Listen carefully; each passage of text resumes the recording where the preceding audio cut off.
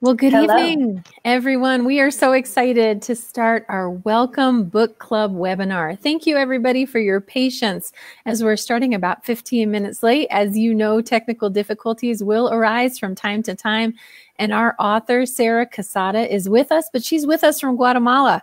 And we didn't even know that we'd have to hurdle things outside the country. So thank you for those of you who have stayed in with the webinar and are ready to go ahead and start. So I've got a couple of friends. I know that we're waiting for another person to join us, but we didn't want to delay any longer, and we wanted to start our book club. My name is Michelle Warren, and I am with Welcome, and I am the host of today's webinar, and just so privileged to be a part of the Welcome community. I'm getting to meet so many women from all across the country, and even a couple people outside of the country, as we really work to make a welcoming and hospitable community for anyone who would enter. So thank you for coming and joining our webinar today. Tonight, I'm going to just go ahead and jump right in and start with introductions. I want to hold Sarah off just a little bit longer, as she's the author as well as our one of our main leaders and champions here at Welcome. But I want to go ahead and introduce our friend Joanne. And Joanne, why don't you go ahead and tell us where you're from and maybe how you got connected with Welcome, and just tell us a little bit about yourself. Sure. My name is Joanne Maldonado, and I live in the small state of Delaware on the East Coast. I found Welcome actually on Facebook as I was just kind of looking through different posts about immigration. My husband is actually a native of Mexico, and last year we went through the process to get his green card. So I'm very familiar with, all the ins and outs of that. And in fact, as I read the book, I was very familiar with a lot of the things that Sarah had gone through, as well as the gambit of emotions that are run from all that entails. But anyway, I was really excited to come across Welcome because I felt like an immediate connection with other women that had the same heart as I do for immigrants. And I was really pretty relieved to find that. So I'm very grateful for you guys, and I'm grateful to be here. Well, we are grateful to have you be a part of this amazing, growing digital collective community. And I will say this, I hear that, I know Sarah would agree, we hear that a lot. It's just so fun. It's so great to have been able to find one another. Well, anytime I've had a gathering with women and book clubs, people come along the way. And right now we have a friend, Erin. Erin, we're so glad that you're here with us tonight to enjoy our very first Welcome webinar book discussion. So, Joanne just shared a little bit about who she was, where she lived, and how she got connected to Welcome. And we would love to hear from you. So tell us a little bit more about yourself, Erin. Well, I live in Michigan. I live in a suburb of Detroit. And until the last few months, I didn't really know much or have much of an interest in immigration, but because of all the issues with zero tolerance and the family separation, I can remember one Sunday just watching TV and seeing, about 2,000 children being separated from their families, and just the Lord really stirred my heart, and I just kept researching about it and trying to find, just sorting through all the craziness as to what was really going on. And that's kind of how I found Welcome. Just one day it actually just popped up on my Facebook feed, and I was probably not until like the end of July, and I was so excited because I just was like, wow, there's Christians that are, interested in welcoming immigrants and making sure they're treated appropriately and that. So that's how I found out. That's so great. That's so great. We don't think that anything just pops up on Facebook, right? Right. No, I know. That's what's so great about the whole story is God just has all these beautiful connections. We're so glad that you're a part of it. And thank you. And really, Sarah, we know that you know a lot about Welcome. You are one of our great community leaders. And so it's just really a privilege that you also wrote a book and that we get to have you share a little bit. So just go ahead and introduce yourself, and you take whatever you want to this time to take whatever you want to say, please. Thanks for joining us, and tell us a little bit about yourself. Oh, I'm so glad everybody's here. It's really fun to get to be together, meet some people that I've been talking with online, and to be able to discuss the book. My name is Sarah Casada, and in 2007, I guess, I met a really cute boy who ended up turning my life in different directions in so many different ways. One of the biggest for this conversation is around immigration. And so when I met my now husband, Billy, we were both living in Los Angeles, and it was about on our third date that he let me know that his immigration paperwork was out of status. And, I really had no idea what that meant. I had grown up in East Tennessee, daughter of a pastor, very evangelical, very Christian family, and following the law was important to me, still is. And I knew nothing about immigration. And so my first thought when he told me that was, if this relationship gets serious, I hope he works that out. And that was really kind of my framework for learning about immigration. And as I walked through that process with him, I learned so much more. And that's really what the book was born out of, was both our experience and then also I'm a researcher by nature, sociologist. And so I wanted to talk about how our story fit into the bigger picture of what's happening in the country at large. So it was a really fun experience to write, and I'm really excited we get to talk about it. Well, that's awesome. Well, before I go into some of the other questions that we have, and I really want this to feel more like a living room. And I was telling our participants, Joanne, Erin, and Sarah, that there's lots of room for interrupting. It's not interrupting when you're in a living room discussing a book. But I wanted to at least say that I got to meet Sarah, I think it was back in 2010, 11 timeframe. And, just have heard a little bit of her story along the way. But for sure was just really excited when she asked me to endorse her book, Love Undocumented. And so, I got to read one of the early copies and, just sort of put a shout out for her. But anytime you endorse a book, the actual physical copy comes to your house. And I pulled it off my shelf because I thought, well, if I'm going to lead a book discussion, I should remember it. I read it. I did read it, but it's been a while. So I did that. And I found this card. I found this card that Sarah had sent to me, thanking me for endorsing it.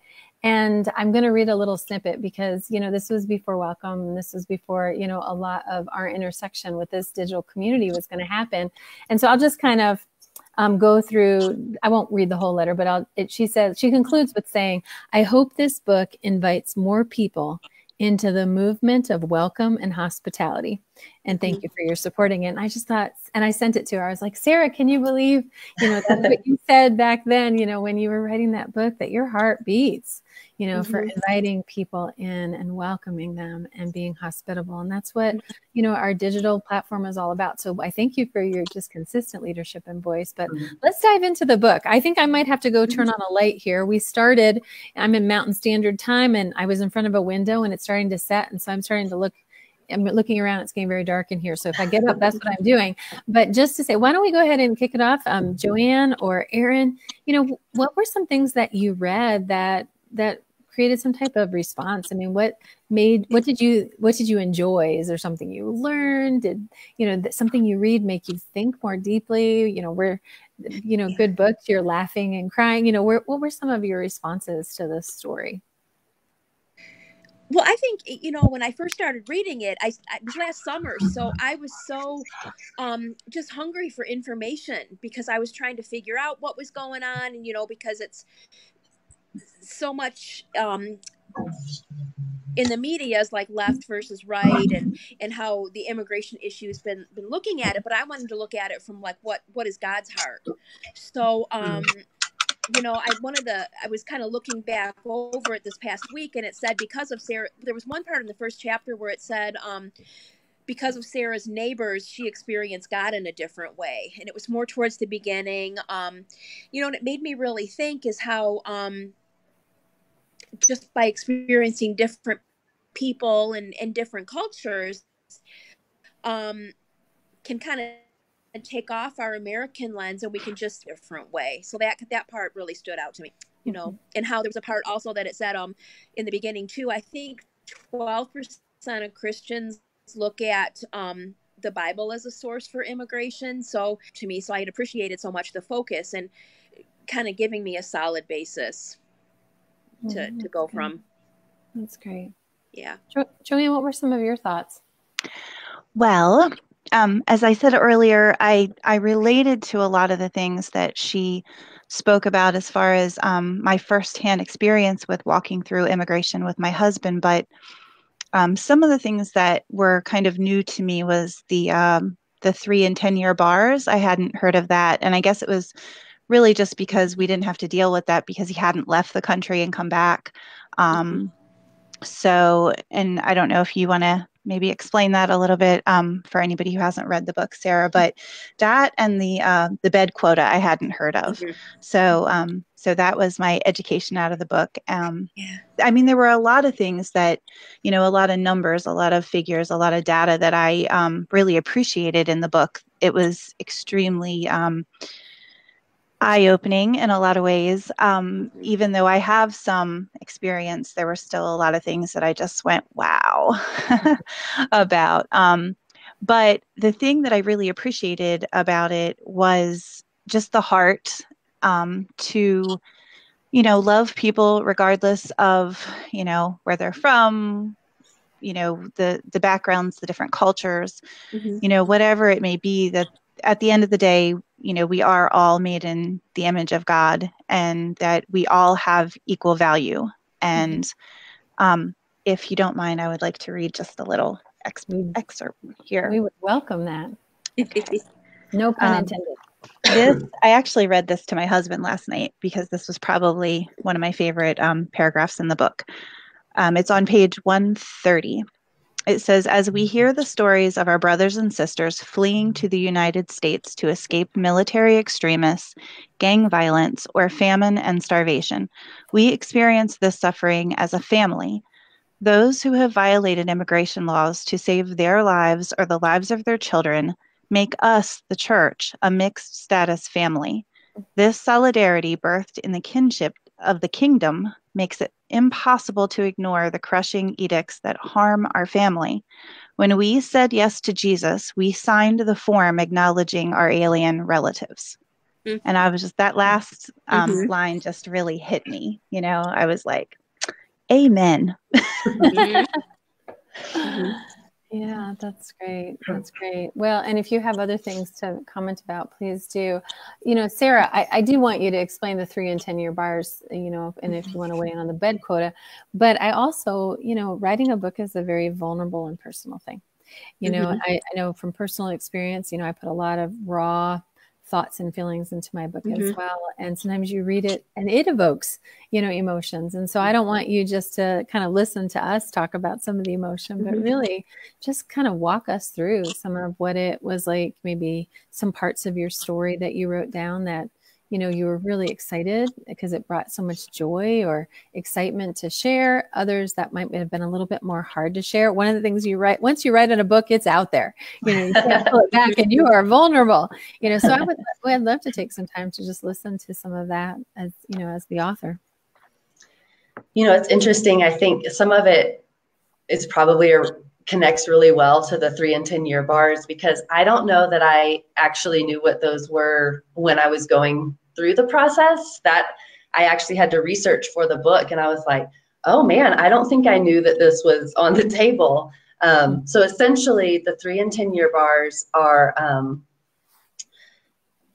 it's sort of, I guess in a reality, it's a punitive law that if you were to marry a U.S. citizen, and you try to apply for a green card through a marriage, if you entered the country illegally and have been here for a year or less, you may be asked to leave the country for 3 years and reapply.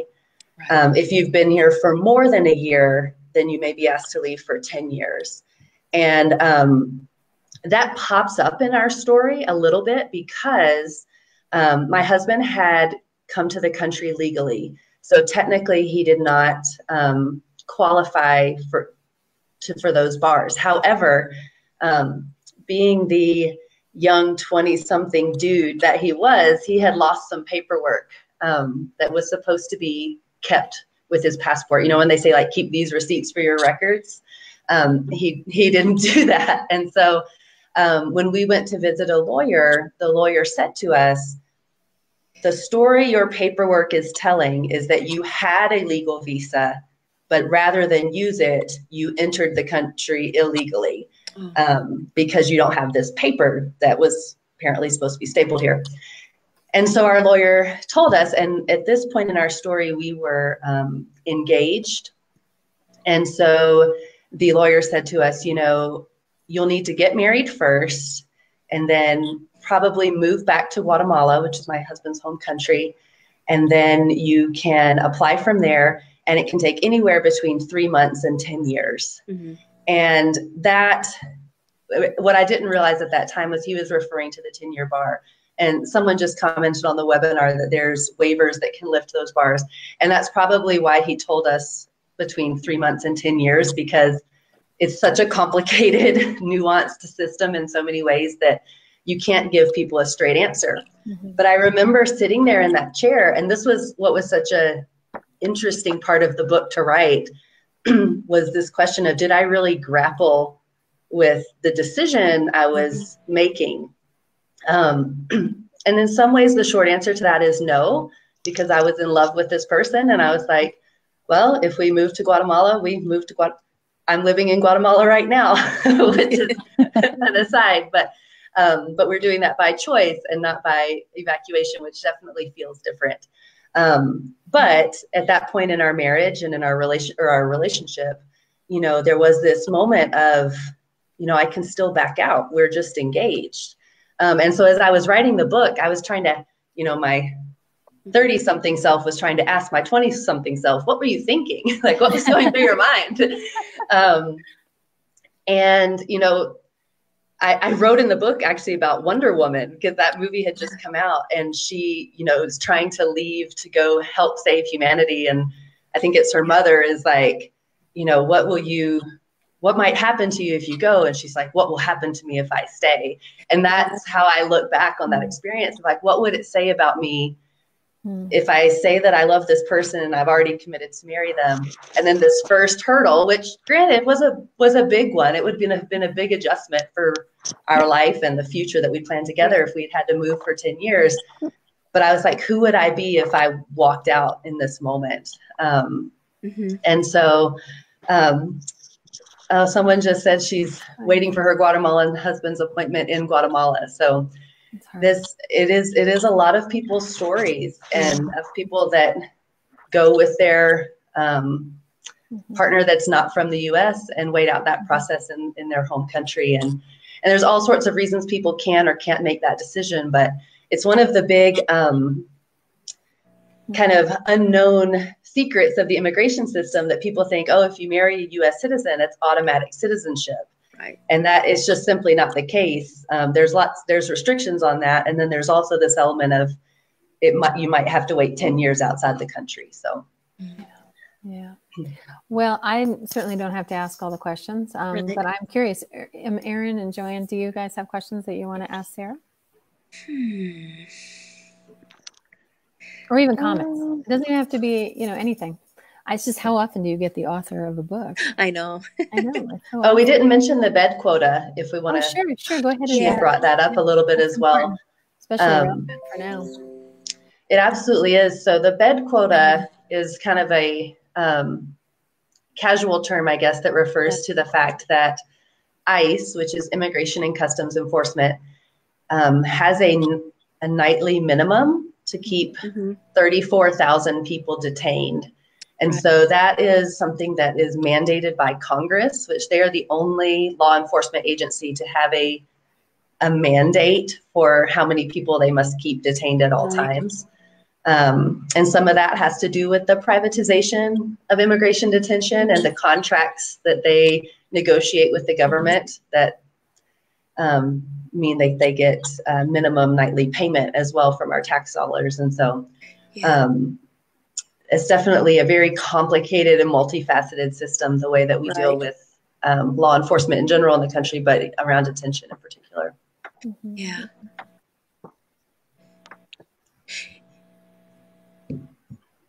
Yeah. Now, you're going to say something, Erin? That's all good. No.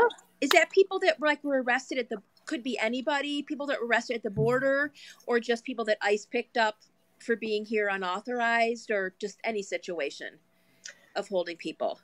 I think it's any situation where they're Okay. detaining immigrants. Okay. So, Okay. Yeah, we haven't had so much trouble meeting those kind of quotas, right now, unfortunately. Yeah. Yeah. Joanne, were you going to make a comment, ask a question, say anything?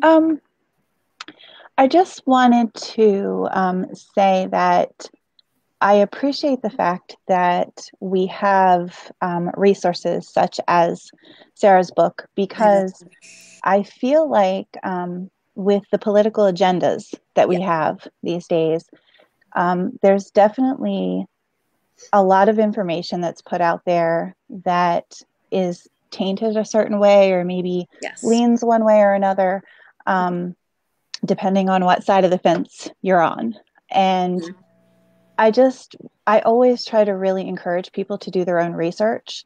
I encourage people to never believe anything they see or hear these days. I send them to the website, that covers all of our immigration laws and policies, because even just spending 10 minutes, doing a couple searches on that is very helpful and just very informative. And of course, it comes from the source. So you don't have to worry about, somebody having an agenda in what's being looked at or what's being said. But I appreciate that you did a lot of really hard work and great research in this book. And it's very helpful. And I can't wait to give it to someone else, to be able to share that information. So thank you, Sarah. Oh, you're very welcome. It was interesting for me in the process, because like I said, I really started from a place of personal experience. And then I was filling in the gaps and even understanding what exactly had happened as I did the research. But, I was writing this book in the summer of 2017. And that was right after the 2016 election, where immigration had been a huge topic, and then the inauguration in 2017. And, I was hearing lots of headlines talking about, immigrants don't pay taxes and they're taking from our system and different things. And meanwhile, I was literally reading actuarial notes from the Social Security Administration, which I do not recommend. Incredibly boring. But it was fascinating to read from some of these actual government agencies that were saying this is, and I can't remember the numbers off the top of my head, but it was in the billions of net profit that's in those systems from undocumented populations in the U.S. and how in actuality they're relying on some of that income to pay out Social Security. And so it was a very different story, and people can get certain data and skew it a certain way, but when you really kind of dive into the details, it paints a much broader picture, a much more complex picture. Right. No, that makes sense. I think one of the gifts of the way you wrote the book is it's disarming. I agree with you, Joanne. It's good to get to the source, but Sarah, you're right. People don't want to read actuarial data, and who can blame them, right? It's just like, I just want good information. But some people are just like, I just want to be really close to the story of it. And so I think just that, I remember when I read it, it was like this weaving of this triad of personal story, which everybody wants to read a good story. And Sarah, you have a good story. And it seems like even from our live comments, there are a lot of you who have had similar stories that are walking through that. And so, they're hard stories, but they're rich stories. When I say good, I mean rich.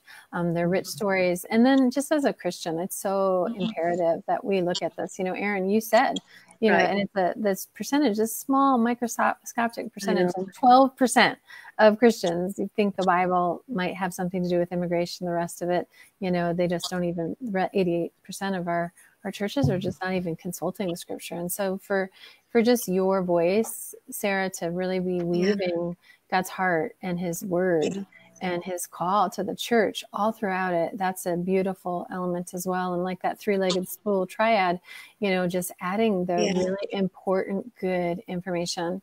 There's actually psychological testing, like the way the brain works. You've got your amygdala, which is the back of the brain. And when you hear something or you see something that makes you afraid, it's that fight and flight. And so, it's no wonder, as you talk about 2017, there's just a lot of fear. There's fear now, and the amygdala just gets all stirred up. And the only way to calm down the amygdala is to have good executive function in the front of the brain. So all of that scary stuff, when you put it through the executive function, that's the only thing that can calm it down. And so just, good stories are important. They're rich. They help us realize the humanity of it.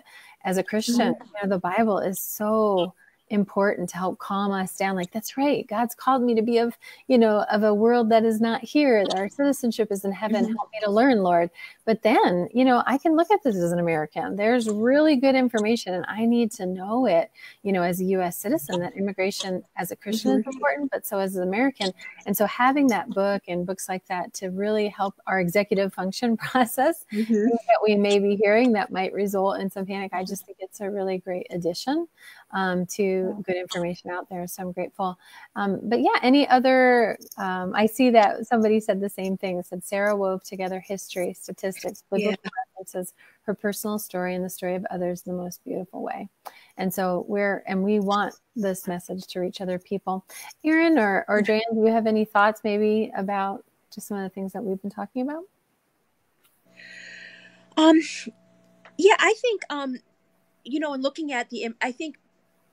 looking at them as people, I think a lot of the current rhetoric is, calling people aliens and illegals and that, they're people. When this first started, and I wanted to, when I knew the family separation was happening, I thought, I'm in Michigan. I'm not going to have any chances. I'm not down at the border, but I think there's people in my area that came through zero tolerance and the separation, and I've been volunteering with a group to help them.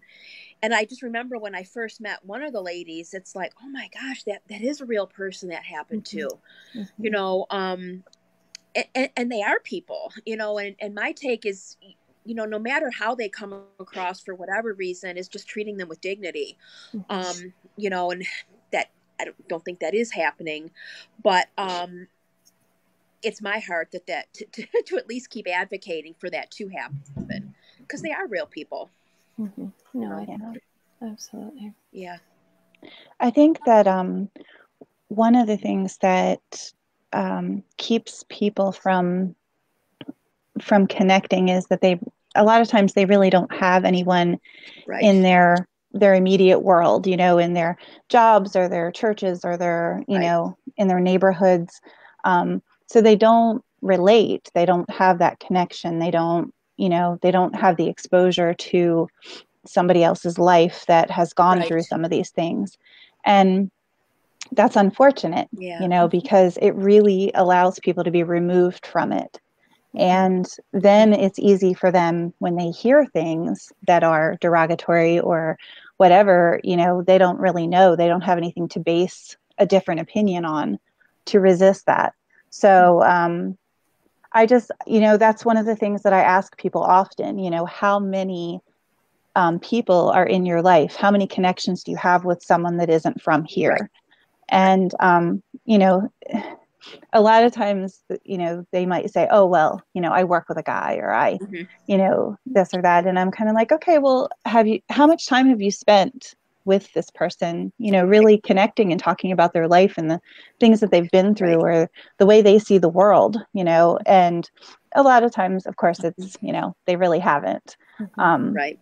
So I always try to encourage people. I mean, it's hard to just throw yourself into another culture, as Sarah was saying in the book, when she moved and she found herself kind of in the middle of this Hispanic culture and not really knowing the language and things like that, but at the same time I thought that was great because she could really relate to how they feel when they come here. So it's just, I don't know, I just try to encourage people to volunteer or, find a way to kind of connect with the community. there's always something, you know, where if you have a community that does, you know, festivals or whatever, you know, you can somehow try to connect. You can give out water on a hot day. You can, you know what I mean? There are ways of connecting if you really want to do it. Yeah, those are such good ideas.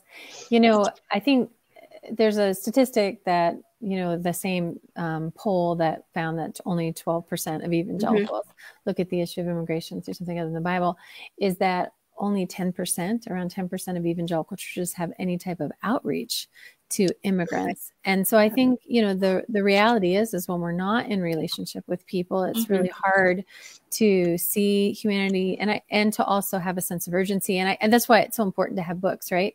Books bring us into worlds all over from the beginning time we're children, you know, all the way until, you know, when I guess we stop reading, but it helps us, even if we don't have those direct relationships, to be inspired. And I think, Sarah, you did a really great job.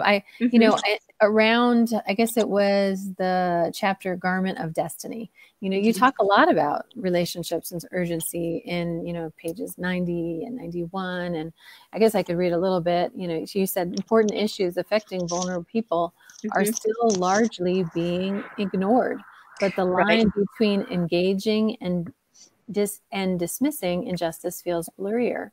I believe in our world of social media, push notifications, and the 24-hour news cycle, many of us are bombarded by the heartbreak of the day as passions for worldwide injustices swell and recede online. And you just continue to go on, but you talk about, it says, you said relationships are key for sustaining this kind of work long term. When we are in relationship with those most affected by the news, we cannot escape the real consequences of executive orders, Supreme Court rulings, et cetera, et cetera.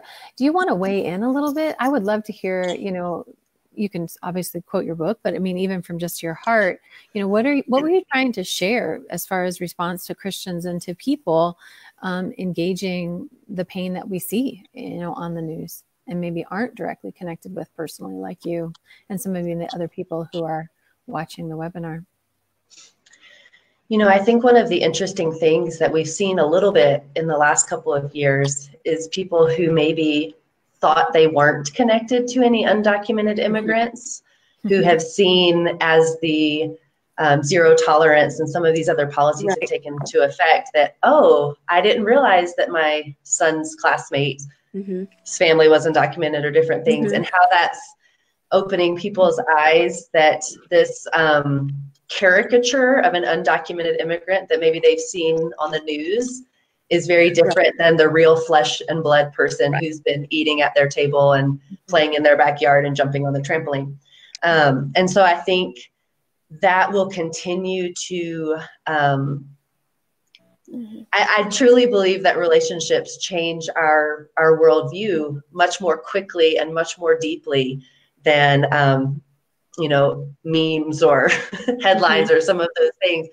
But, you know, it was very interesting to me, several years after Billy and I had been married, maybe 5 years, we led a workshop at a conference on intercultural marriage. And it was super fun. And one of the things that we talked about was immigration status, and how because we were married from these different backgrounds, that opened our eyes to this topic that neither of us really knew much about. And I remember a participant raising her hand and for some reason feeling the need to tell me that now that our immigration process had been resolved, that we would no longer think about it anymore. And it was very startling to me, and it was probably a really good, she wasn't critiquing me. She was just saying, well, you know, you're talking about that now, but you'll move on. And I remember thinking, I don't want to, because it was such an emotional experience, and it was such a visceral experience. And I think for me, as someone who grew up taking my faith very seriously and deeply wanting to follow God's leading and call in the world around me, you know, I felt like, no, this was a faith shaping experience for me. And I want to continue advocating, because when we were walking through it, I couldn't say much about it. You know, in the same way that some of these people are discovering that folks in their life are undocumented, you know, we weren't really talking about it very openly when we were going through it because you can't. And so I think that it's. Oh, I think we might have lost Sarah. I hope she comes back soon. Yeah. All right, we'll give her another minute. But, you know, coming in from Guatemala does have its little hiccups. So, Yeah. well, you know, Sarah, if you jump in, please cut me off. But, you know, I think this is a good segue into just really looking at some of the takeaways that we have from the book, or that maybe you have from the book, that how other women should think more deeply about what we are experiencing. There's been a lot in this particular.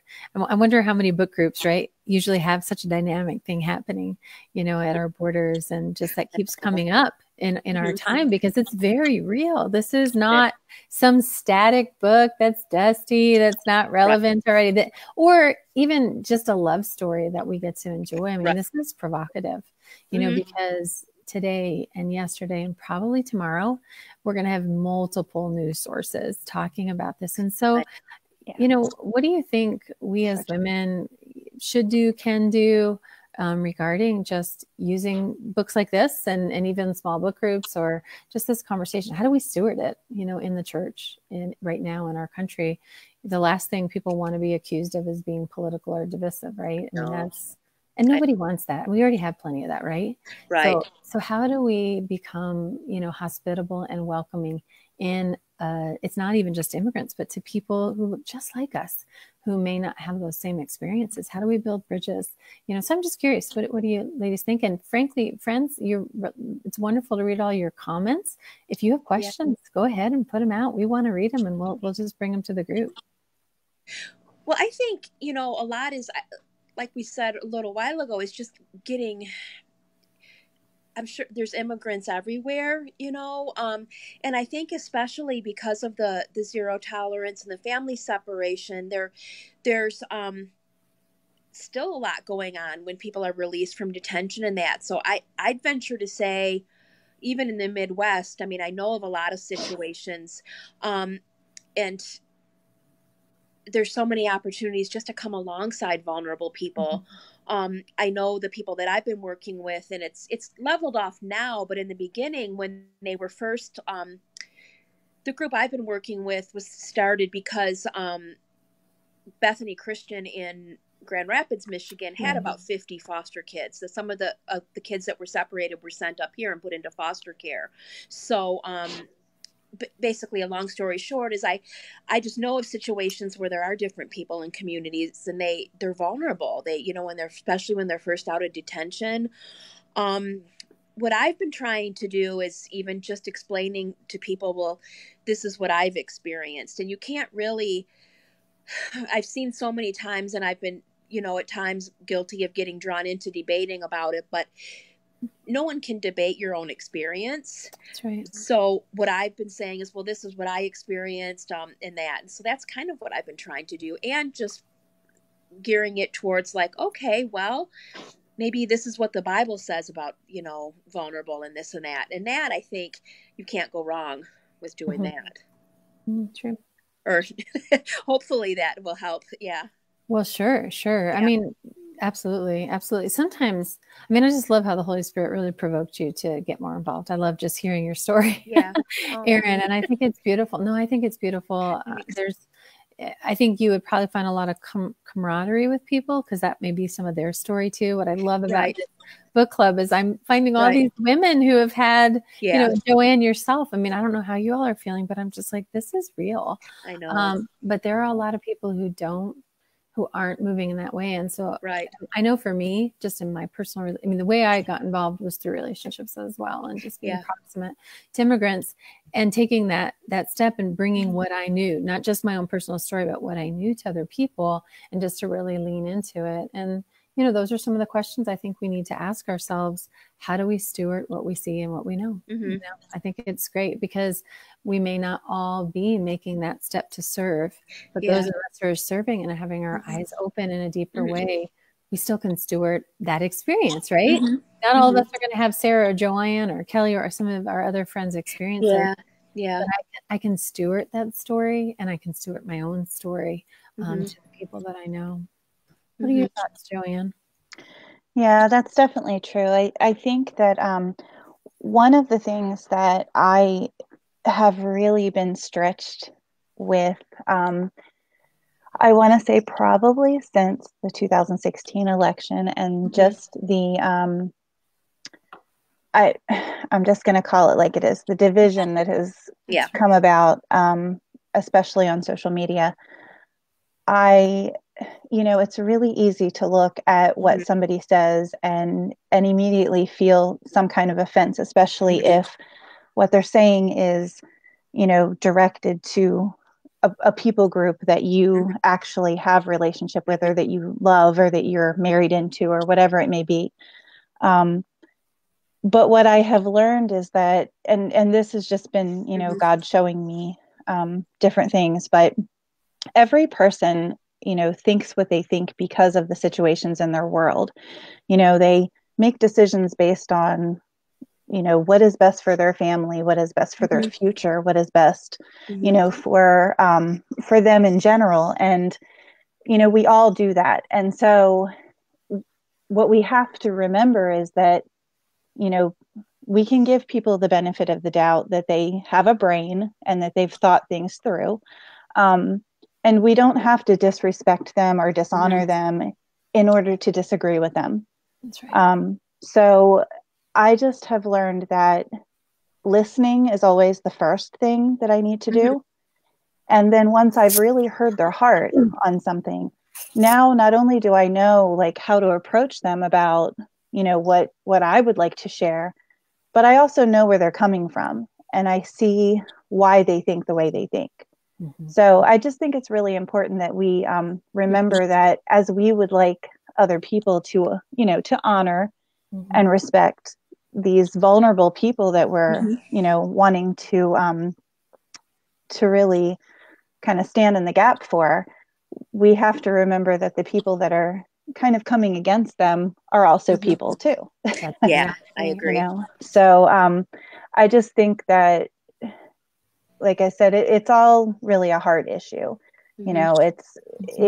Trust me when I say in the very beginning, I was ready to like come out swinging with some of the things that were, said, or accusations that were made, just derogatory things. But again, people have their own experiences, like you said, and people you can't take a person's experience from them. And you don't know, like maybe that the only experience that person has had with a people group has been negative. Right. You really don't know until you have that conversation or dig a little deeper. So, well, I think there's so many people that would love to be a part, to receive that kind of grace, to be listened to, and until we're willing to lead on that, that is not a narrative we hear anymore, right? Just like it's sort of my ideas are my ideas, and if you don't agree with me, you can go somewhere else. And that's not going to get us anywhere, and I'm sad Sarah's not here, but I do know that was it took a lot of courage for her to write her story, right? She took all of that, and some of the personal backlash, but even just the personal walking through, I'm just really grateful. I'm grateful for her. I'm grateful for her message, and I'm grateful for other resources that are out there. But if we don't lead and share those resources, and we don't steward, like I said, what we know and what we see, then we're limiting the opportunity to build the bridges that we so desperately not only need, we don't just need them, but we want them. It's not like medicine where I'm going to take my painful pill because I need it but I don't want it. It's like I need it and I want it. I long to feel that confluence of, a confluence is when two streams intersect, right? And just the rush of water. I mean, it's beautiful, right? Water is life-giving. And so to have two divergent ideas come, the richness that can come literally from, like you said, Joanne, listening. I want people to love my immigrant neighbors. I want them to hear my story. But if I'm not willing to give the same grace to say, you know what? I want to love you, and I want to love people who think like you, even if it's not the same way. And I want to hear your stories, and I want to take time. It takes a lot of discipline and practicing things that should feel natural as a Christian, right? Yeah. But because of humanity and because of, just our humanness rather, and because of the culture that seems to want to feed into it's okay to be at opposite ends, that we have to literally, resist that and practice basically godly behavior. But really we have to practice it because it is a foreign light in our current darkness. We'll say it that way. We are coming right up on the hour and I'm just so sad. So let's just, we're women.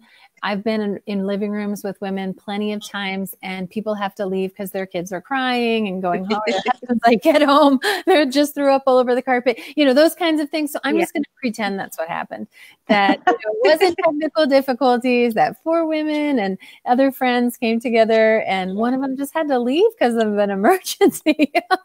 So we'll go ahead and begin to end. But I just want to say thank you for joining us, Erin and Joanne. Oh, you're welcome. And I really just pray that God will continue to give you opportunity. He has obviously fueled, information and passion in both of you, and just being leaders in Michigan and in Delaware. I mean, the world would be a different place if women all over the country, were really being willing to continue to push in and practice new things. And then just our friends, Kelly and Brittany and others, thank you for sharing a little bit of just even, and Anne, just some of your comments, while we've had this webinar, and just want to encourage people to continue to bring that message. People were asking where to get the book. The good news is Amazon is around and you can get anything on Amazon. Just put in Love Undocumented Amazon and you'll get that link. And, we have a study guide, so a reading guide. So if anybody wants to do